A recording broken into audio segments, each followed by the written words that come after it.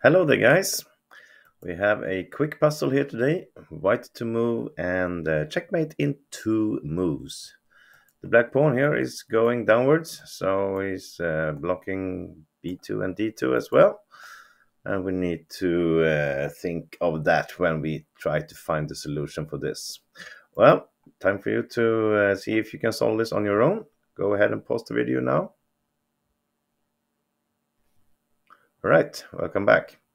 So, the problem is that the black bishop can be put on b2 or d2 and just block everything. If we do something like moving the king closer, well, both these moves, bishop to b2 or d2, pretty much blocks everything. And there's no checkmate in one here, of course. If we try something like this with the queen check, it looks good. The king can only go to two squares.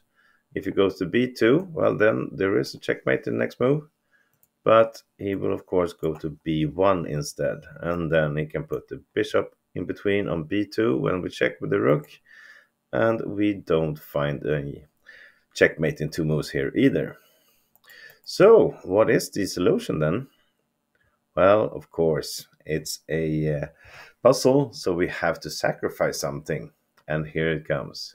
We sacrifice the rook. Rook d1. Beautiful little sham sacrifice, because he cannot take it. If he does, then we have a checkmate here on e2. And the other problem is now that black cannot move his king if he doesn't take it. He cannot move the pawn. He has to move the bishop somewhere.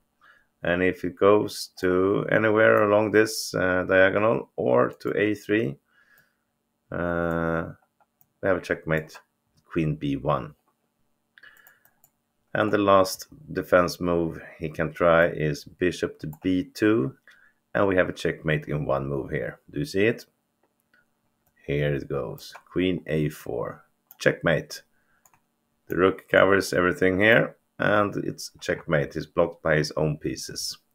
So, pretty little puzzle, I think. It wasn't the easiest one to find, the rook d1. But of course, when it's a puzzle, always look for odd moves like this. Sacrifices or some silly moves that doesn't look good. Then you find the solution at last.